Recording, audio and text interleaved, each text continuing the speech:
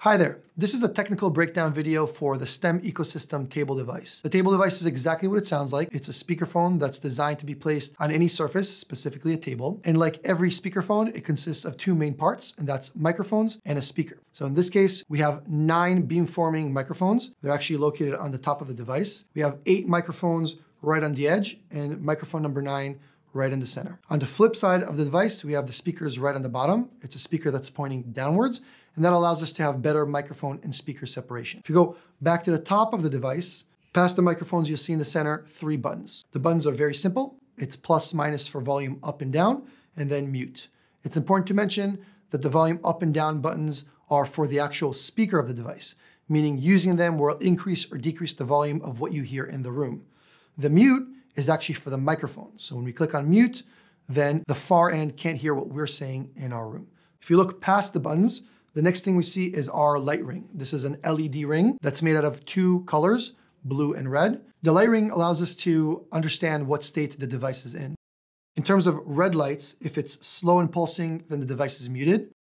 If it's rapidly pulsing, the device is being pinged. A solid red ring tells you that there's a device error and something is wrong with that device. If we're actually in a call, you'll see a single blue light that's following the person who's talking in the room. That's showing you the beamforming. So as you walk around the room or different people talk in the room, you'll see that single blue light changing its position and basically indicating to the person talking that the device can hear them and is picking them up. When you boot up the device, you'll see a single blue light circulating clockwise. That's telling you the device is still booting up and is not ready to be used just yet. Once the device is finished booting up, you'll get a solid blue ring for a second, it'll pulse and it'll turn off. A full blue ring turning off counterclockwise means the device is restarting. Partial blue ring shifting means the device is adapting or testing the environment and you should be quiet. Now, if we turn to the bottom of the device, we'll be able to see the connector panel. We have 3 main components in the connector panel. We have our USB-B connector, our RJ45 Ethernet connector, and then a Kensington lock hole. So the Kensington lock hole is pretty straightforward. If you want to lock down the device, you can use that. In terms of the connectors, we have our USB-B. That can be used if you're using this device as a standalone device and just want to plug it directly into your PC for video conferencing. If you're not using this as a standalone device, you don't even need to take advantage of that USB connector. The next connector is the most important one, and that's the Ethernet connection, or the RJ45.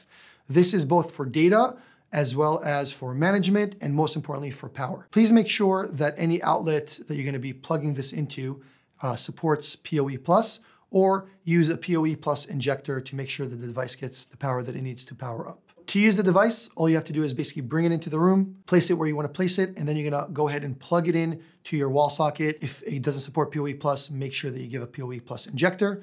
At that point, you're going to see the blue lights indicating that the device is booting up. Give it a couple minutes to boot up. Once you hear a chime and the colors turn solid blue, then you know the device is ready to be used and basically ready to be set up, more importantly. In section 2, we're actually going to talk about setting up the device through the STEM audio ecosystem platform. But other than that, we're good to go. Thank you.